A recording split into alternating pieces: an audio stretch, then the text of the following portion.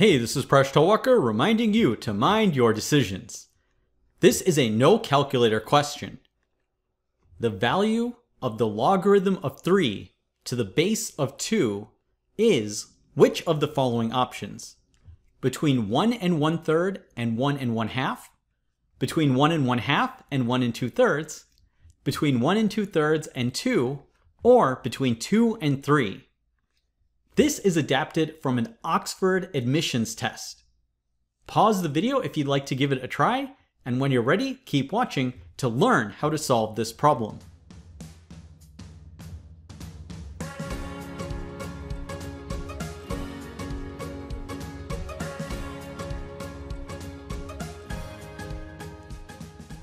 So before I get to the solution, I'll mention this problem is an example of calculating an upper and lower bound.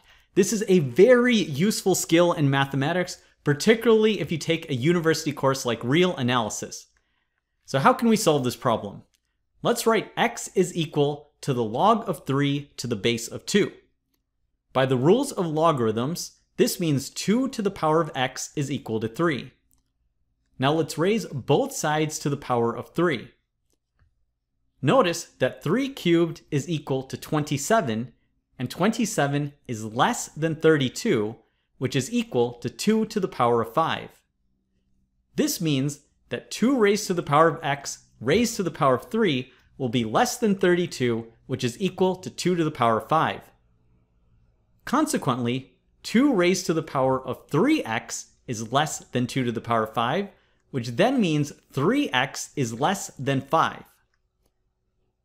We then divide both sides by 3 and get x is less than 5 over 3, which is equal to 1 and 2/3. This is an upper bound on x. Now we'll do the same sort of exercise to get a lower bound. We start out the same way, but now we'll raise both sides to the power of 2. 3 squared is then equal to 9. 9 is greater than 8, and 8 is equal to 2 raised to the power of 3. This means 2 raised to the power of x raised to the power of 2 is greater than 2 raised to the power of 3, which then means 2 raised to the power of 2x is greater than 2 to the power of 3, so then 2x is greater than 3. We then divide both sides by 2, and so x is greater than 3/2, which is equal to 1 and 1/2. And this is a lower bound. So now we're going to put these two inequalities together, and we get that x is between 1 and 1/2 and 1 and 2/3. And that's answer choice B. Incredible! We solved this all without using a calculator. Thanks for watching and for making Mind Your Decisions one of the best channels on YouTube. Thanks for watching, and thanks for your support.